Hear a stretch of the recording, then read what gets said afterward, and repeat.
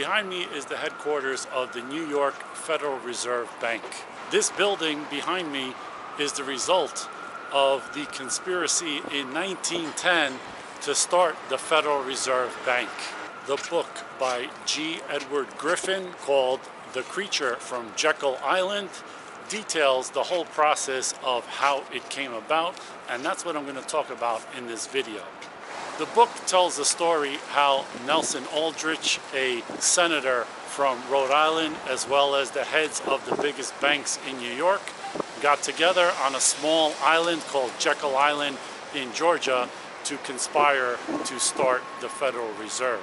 So the people involved were Nelson Aldrich, the senator who was the head of the National Monetary Commission, Abraham Piatt Andrew, who was the assistant secretary to the United States Treasury, Frank Vanderlip, who was the president of the National CITIBANK, which is now known as CITIBANK, Henry P. Davison, who was a senior partner at J.P. Morgan, Charles D. Norton, who was the president of J.P. Morgan First National Bank, Benjamin Strong, the head of J.P. Morgan's Bankers Trust Company, also became the first head of the Federal Reserve Bank, and Paul M. Warburg, a partner in Kuhn, Loeb Company, who was a German who was an actual representative for the Rothschild banking dynasty in England and France, and his brother Max Warburg actually became the head of the Reichsbank in Germany in the 1930s. It is said that Daddy Warbucks in Little Orphan Annie is actually based on Paul Warburg. So a small group of very connected people were able to basically take over the control of the money in America and make Americans a lot more poorer while making themselves and their banking buddies a lot more richer at the expense of US taxpayers. And to show you what a small world it is, you have the Federal Reserve Building here, and right across the street, this building here is One Chase Manhattan Plaza. What's the importance of that?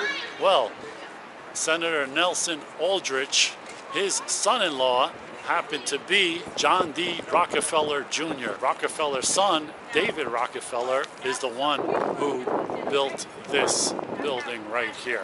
So the Federal Reserve Vault is sitting on bedrock some 50 feet down from the street level, and it's in this end of the building, just like the vault that's in this end of the building, and it's been said that there is actually a connecting tunnel between the two of them. And so because of that, there's been a lot of speculation over the years that maybe J.P. Morgan was moving metals back and forth that maybe they didn't own, or they were borrowing and lending out to other people or something like that.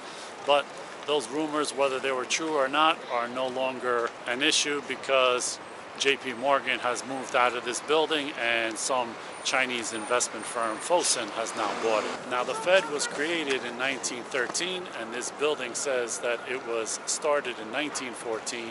So not even 1 year of being in existence did they start to build this headquarters here.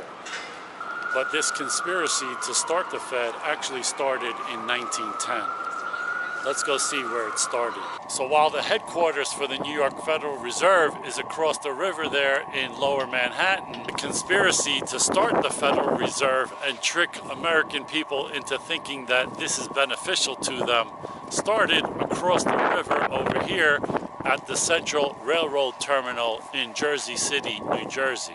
So this is the train station where Nelson Aldrich had his own personal luxury train car, and they would attach it to normal passenger trains to get where they're going back then. To get an idea of what the Aldrich train car might have looked like, here is a look at the John Ringling's personal train car from the Ringling Brothers Circus. These cars were very elaborate inside and out. As you can see, a lot of really nice woodwork and all kinds of details to it. These cars were very luxurious, and they were like the limousines or private jets of the time. So on a cold winter night in November 1910 is when he planned this trip, and he told all the other people that were going on this trip to only use their first names from here on in, and if they run into each other on the way here, pretend that they don't know each other. They were trying to do this very inconspicuously. And the reason is these people were all known as the heads of the biggest banks. If they were seen together, press would be very suspicious and think that something is going on. And of course it was. And here's a little look inside the train station. Of course, it's seen better days, but this was a very big train station back in the day. It is now a museum in Liberty State Park. Now, how did Nelson Aldrich have this much power to put these people together and plan this conspiracy? Well, he wasn't just a senator from Rhode Island. He was a business associate of J.P. Morgan with investments in banking, manufacturing, and utilities as well. So it is said that those 7 people on the train represented about a quarter of the wealth in the whole world at the time. So this small group of people actually had the power to manipulate and shape and influence the economic lives of not only Americans, but people all over the world who continue to suck up these dollars that are printed out of thin air. Now, the whole cover for this trip was that these bankers were going on a duck hunting trip to Jekyll Island. And it is said that not only did Nelson Aldrich not hunt, but he didn't know one end of a gun from the other end. But still, the bankers brought with them shotguns and hunting gear to make it look like that's what they were actually doing. So as the train took off at 10 o'clock at night from this station, it pulled out a little bit and then backed up to hook up Aldrich's train car. So the other passengers didn't even know who was riding on the back of this train, and they continued on to Raleigh, North Carolina, then Atlanta, then Savannah, then Brunswick, Georgia.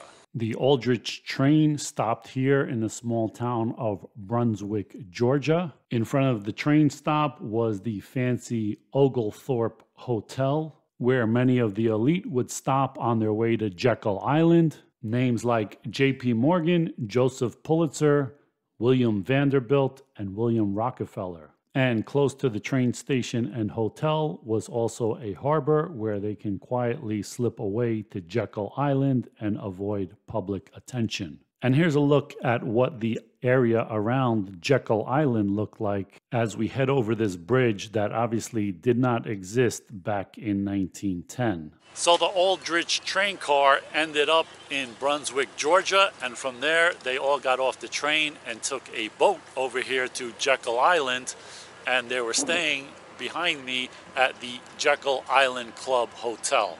Now, this staff knew the faces of a lot of these bankers, so what they did is they gave them vacation. This was during around Thanksgiving time in 1910, and so they got rid of all the employees that would recognize somebody and brought a whole new crew of new employees in. And even so, they were still only using their first names between everybody so that nobody would remember any kind of last names or anything like that to leak to the press. So what's the big deal with all this secrecy? So what if these bankers got together and wrote this bill? What's the big deal? Well, Frank Vanderlip, the president of CITIBANK, what is now CITIBANK, wrote that if it was publicly exposed that our group wrote a banking bill, that bill would have no chance of getting passed in Congress. Basically like the wolves and the sheep voting on what to eat for dinner. So this plan for a central bank in the US was not the first. From 1690 to 1764, Massachusetts used fiat money to finance its military raids against the French colony in Quebec. In 1775, the colonial monetary unit called the Continental was valued at $1 in gold. By 1778, it was exchanged for just 25 cents. And by 1779, just 4 years later, it was worth less than a penny and stopped circulating completely because it was worthless. And that is when George Washington famously quoted that a wagon full of Continentals will barely buy a wagon full of provisions. That's also where the quote, "not worth a Continental," came from. And the first central bank, called the Bank of North America, was in 1781, before the Constitution was even drafted.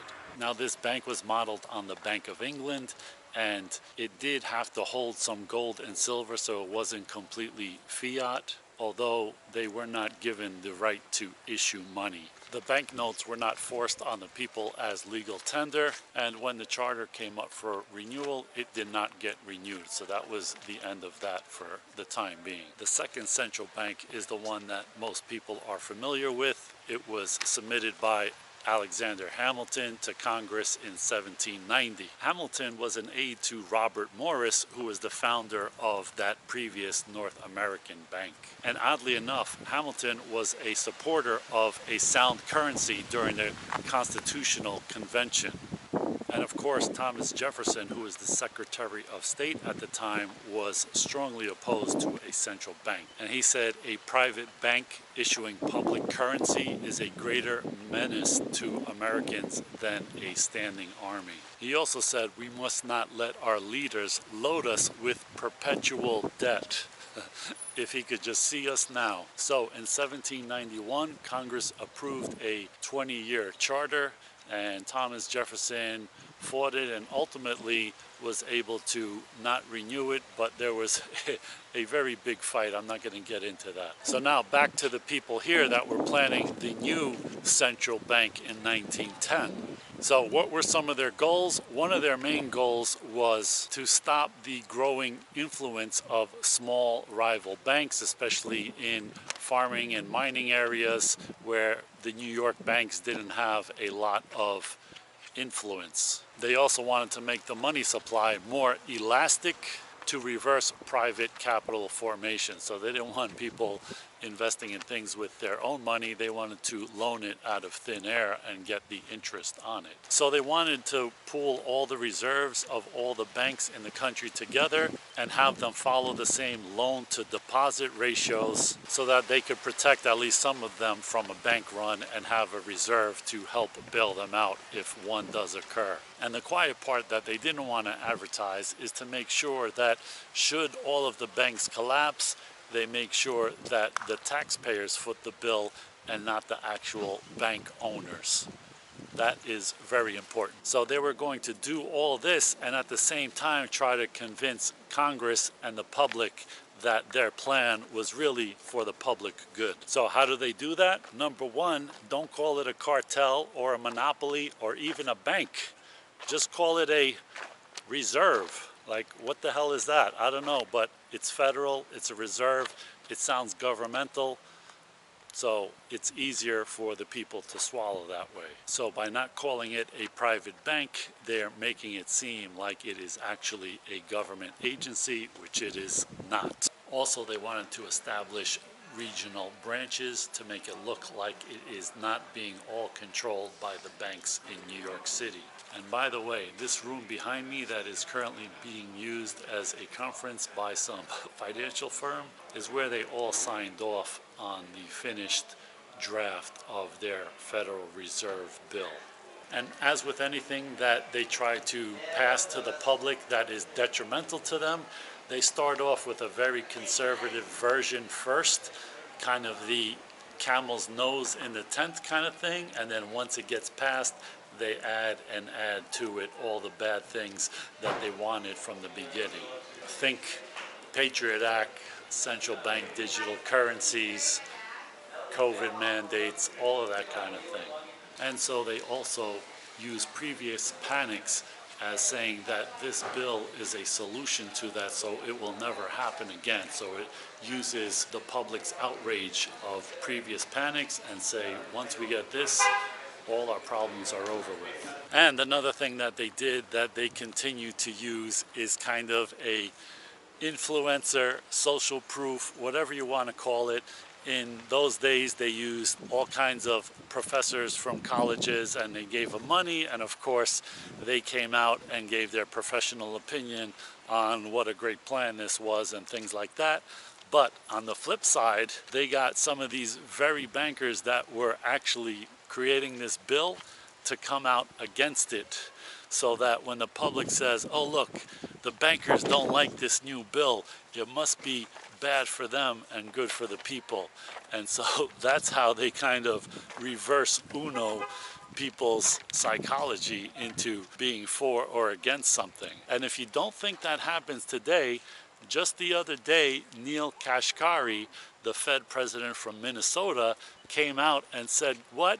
He said, I'm against CBDCs, central bank digital currencies. We don't need them. What's the difference? We have Venmo and all this kind of stuff. So CBDCs are not even needed. Do you really think he went off script from his handlers and came out against CBDCs if they wanted him to be for it? No, of course not. He came out against it just as a false opposition. And so expect to see a few more of these big finance people, you know, maybe Paul Krugman or somebody will come out against it, and then after, you know, some debate and some Congress hearings and some other people, they're going to say, well, we looked at it and we decided it's for the best to bring it in anyway. Now, just like they start with the conservative version first for central bank digital currencies, they'll say something like, no, we would never put a time limit on the money, like it won't force you to spend it or the money expires or something like that,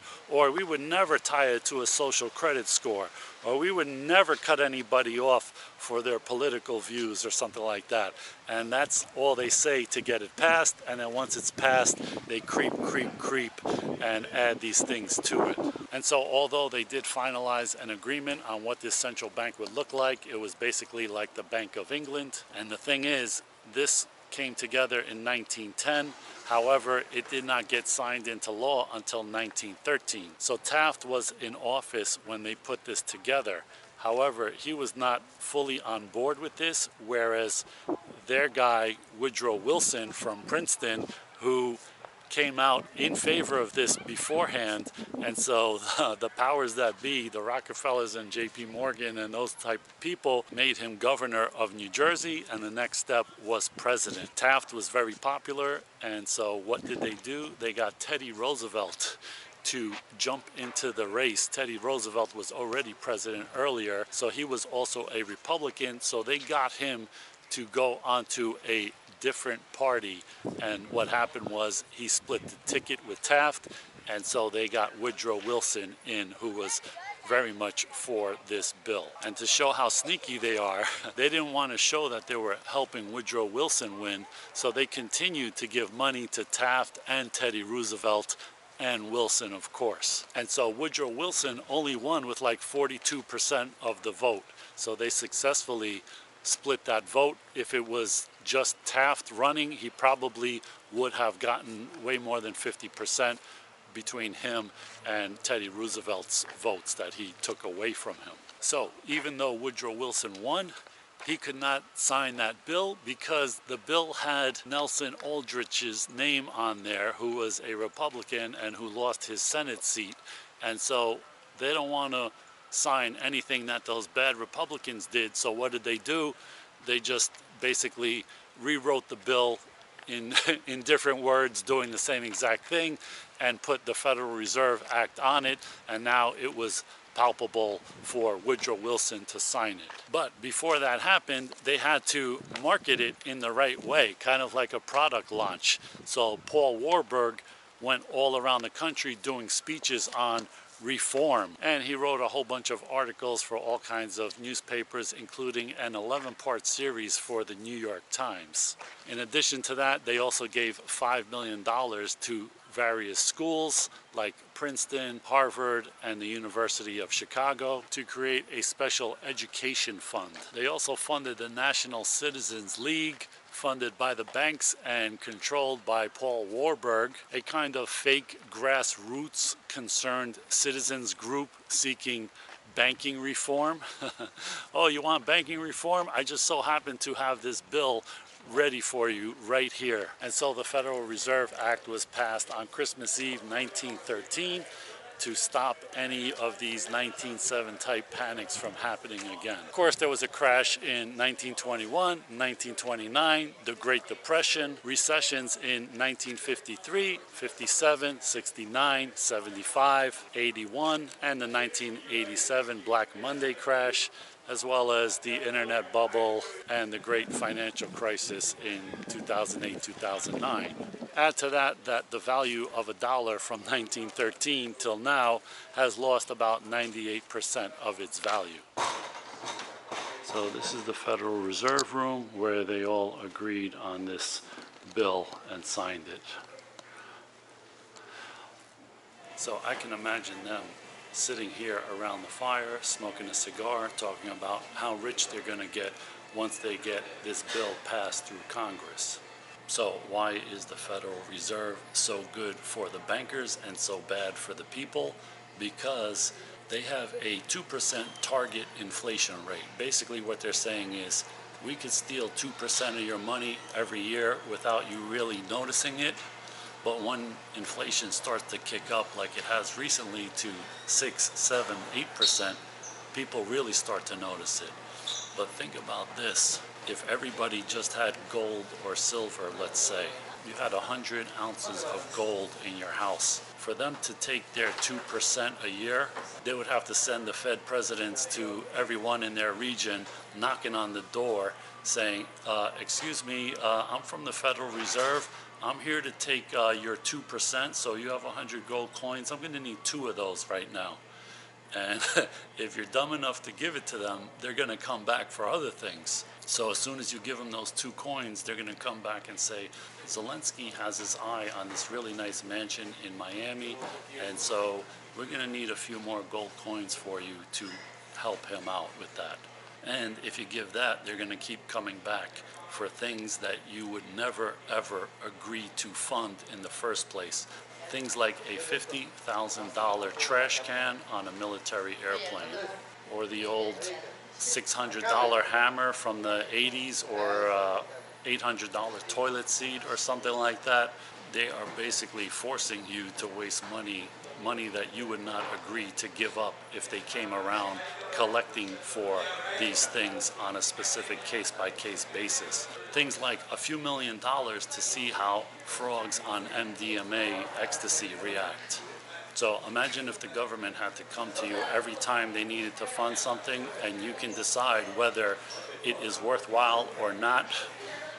That would put an end to our debt and our spending real quick. But the reality is the Federal Reserve doesn't want that, number one, and the government definitely doesn't want that, because that's how they get their kickbacks and bribes, through overpaying for things and giving pork projects to all kinds of people that eventually kick back to them either through a job, a speech, a book, a consulting job, or even a painting. So guys, don't ever think that one day the government or the Federal Reserve is just going to say, you know what, we really ruined the currency so bad, we're just going to go back to gold and silver. And everybody that held gold and silver will be rich and will be poor with this paper money. No, they will drive paper money to zero if they have to keep their power and their wealth and their control of the banking system and of people. So guys, I hope you like this look at the conspiracy to start the Federal Reserve Bank right here on Jekyll Island, Georgia. And there is even a connection between one of these bankers and the campaign to get women to start smoking cigarettes. If you want to see that story, check it out right here.